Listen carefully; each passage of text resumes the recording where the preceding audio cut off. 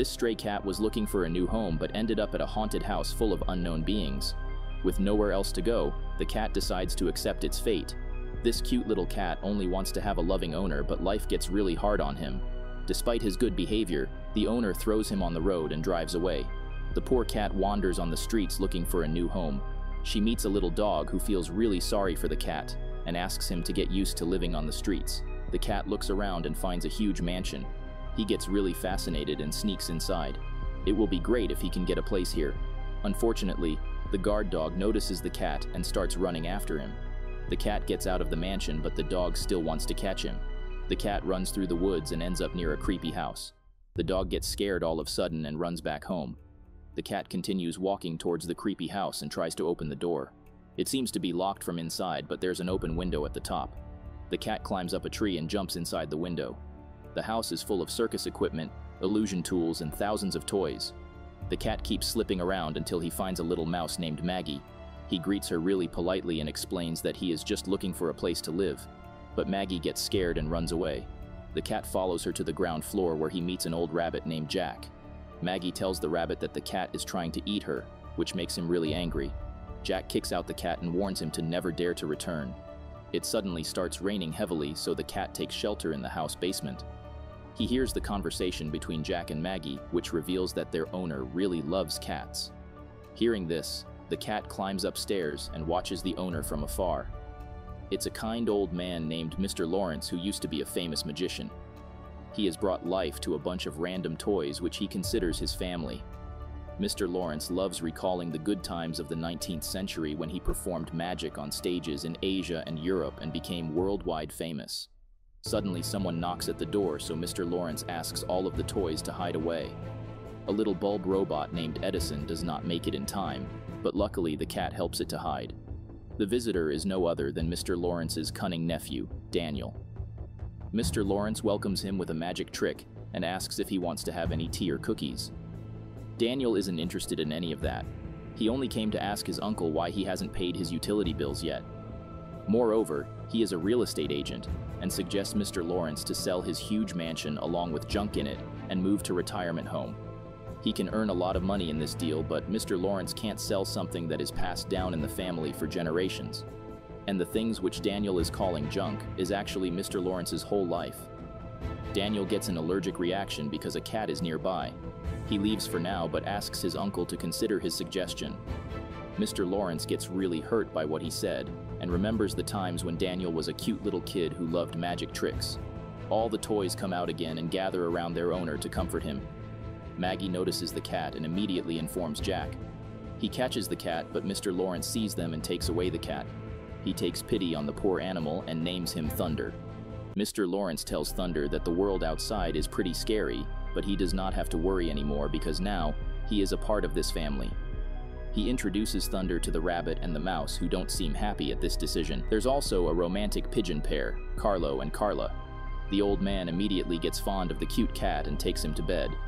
After telling him a bunch of stories, Mr. Lawrence finally goes to sleep. Thunder also settles in the bed to sleep but gets interrupted by Jack and Maggie. They are afraid that Thunder is going to take over their place, which they earned in years. They tell the cat to leave this house by the next morning or they will make his life miserable. Thunder questions the rude behavior even when the owner has declared him a part of the family. Jack does not care about any of that and repeats that Thunder can only stay for tonight. However, Thunder does not leave and enjoys his breakfast with the old man. When Jack arrives, he loses his temper when he sees Thunder eating from his precious bowl. Jack scolds the cat for crossing all the limits and threatens to teach him a lesson once he gets back. Right now, he and Maggie have some work with Mr. Lawrence. He puts the animals in a trunk and ties it up on his bicycle. Thunder does not want to leave his owner so soon and begs to let him join. Mr. Lawrence falls for Thunder's cuteness and takes him too. He's visiting a hospital where he performs magic tricks for the patients, especially kids. Mr. Lawrence does it for free because all he wants in exchange is the kids' smiles. Usually he performs with Jack, Maggie, and the pigeons, but today he puts in Thunder as well. After the performance, Mr. Lawrence introduces the cat to the kids, and all seem to fall in love with him already. The other animals get really jealous and wait for a chance to get rid of Thunder.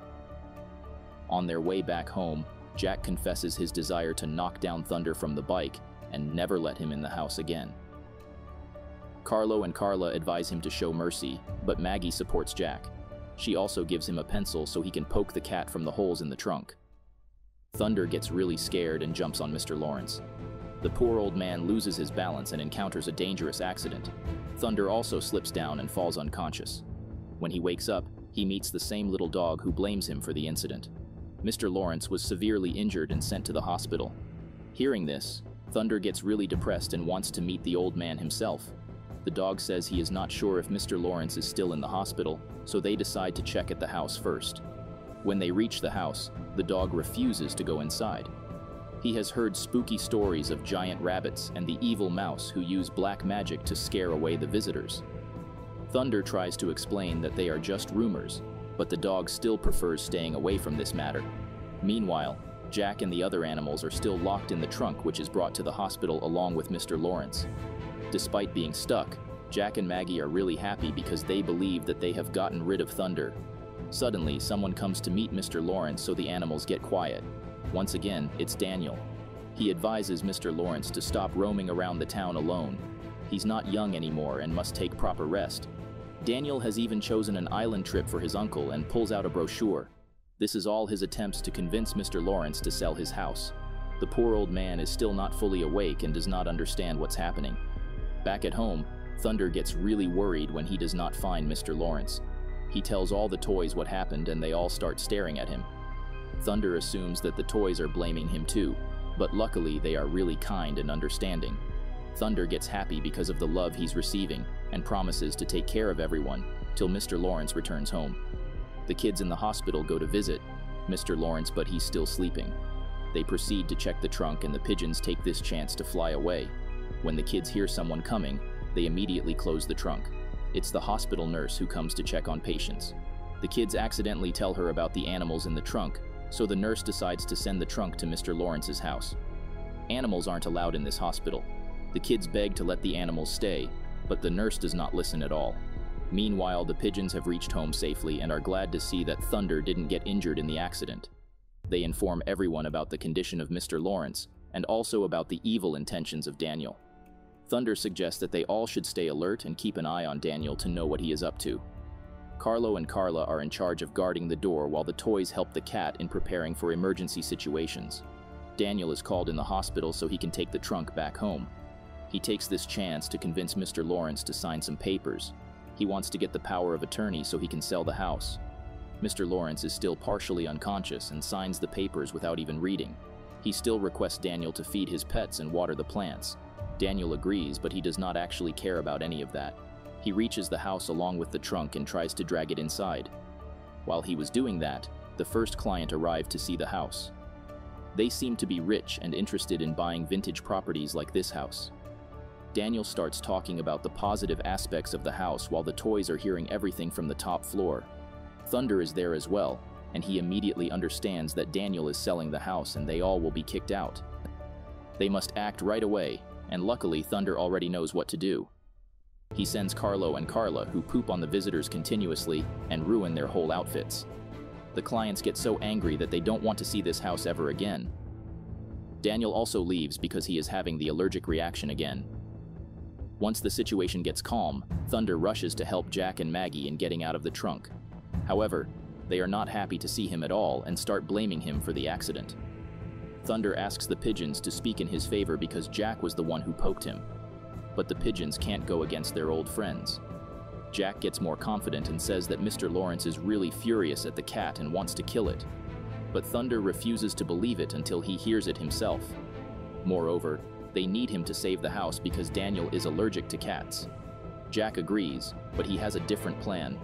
He locks up Thunder in a birdcage and hides away the key. Thunder starts getting depressed again and assumes that Mr. Lawrence is definitely going to kick him out. Suddenly, Edison arrives and reminds the cat of good times. Thunder also remembers about Mr. Lawrence's kindness and hopes that he forgives him. Meanwhile, the pigeons and the toys ask Jack and Maggie to handle everything and protect the house till Mr. Lawrence returns. Daniel has already brought a new customer who is no other than the owner of the dog Thunder befriended. This time the pigeon trick does not work because Daniel came prepared. The lady starts exploring the house while the dog is running here and there because he is really scared of the house. He eventually reaches the room where Thunder is kept. Thunder asks him to hang on the cage so it falls down and breaks. In this way, Thunder gets free again. The noise of the falling cage scares the lady, and she slips down the stairs. Daniel tries to catch Thunder but traps the dog instead, which makes the lady even angrier, and she leaves immediately. Jack assumes that Maggie scared off the lady, so he starts complimenting her. Maggie does not tell the truth, but she feels guilty for sure. Meanwhile, Thunder runs away from the house and reaches the hospital. He climbs up to Mr. Lawrence's room and jumps inside. The kids are there too, and they get really happy to see the sweet cat. Mr. Lawrence asks him to get closer, but Thunder is afraid to face him. Mr. Lawrence feels sorry for the cat and assures him that it wasn't his fault. It was just an accident, and the old man is recovering already. Thunder gets really happy to hear that and feels like a burden is lifted off his head. Suddenly, the nurse comes to visit, so Thunder leaves in the hurry. Daniel has brought more customers already. This time, it's a weird couple with a unique taste. They love the vintage style of the house and look forward to buying it. Jack sends Maggie to scare the client, but the brave client picks up Maggie and traps it in the fishbowl. Daniel is also guiding the clients, but he suddenly gets an allergic reaction. Thunder is back in the house. The woman proceeds to explore the kitchen but does not notice Thunder hiding there to scare her. He turns on the electric mixer all of a sudden and destroys the woman's dress. Afterward, he throws cereal and other random objects on her face. The toys help him in this task, and they succeed in scaring away the customers. If Thunder hadn't arrived in time, they would have lost the house. Jack and Maggie still don't want to credit him and ask why he ran away before. Thunder tells everyone that he went to the hospital, and Mr. Lawrence is not mad at him at all. Hearing this, the toys get back on the cat's side, as he is the only one who can save their house. Thunder invites Jack and Maggie to help them, but they prefer to work by themselves. After a while, Daniel sends 2 workers to collect all the junk in the house so it can be thrown away. Little do they know, Thunder has prepared a whole horror show for them. Firstly, he scares them with a fortune-telling machine and falling objects, and then he locks them in different rooms. Afterward, he dresses up all the toys in scary costumes and uses them to scare the workers. He finishes off the show with the flying dragon and kicks the workers out of the house. Daniel gets really furious after seeing the mess and decides to get rid of the cat so he can work peacefully. After a while, he comes back wearing a protective suit and holding a gun. Thunder can't trigger the allergy anymore, so he runs away to save himself.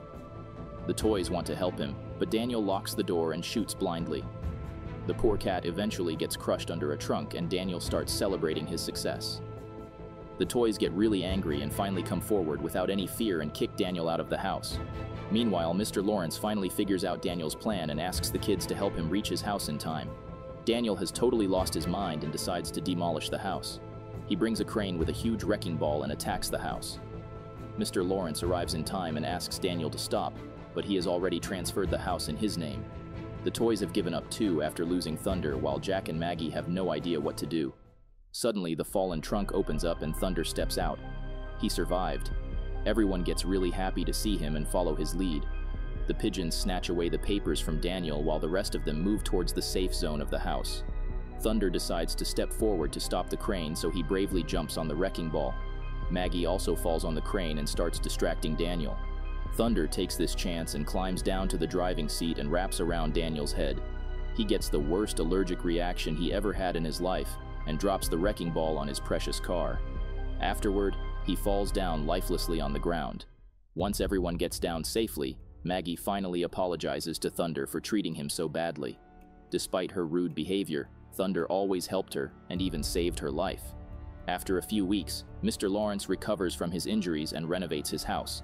He also builds a stage in his front yard and gathers all the neighborhood kids to let them witness the power of magic. Jack has also forgiven Thunder and let him take part in the magic show.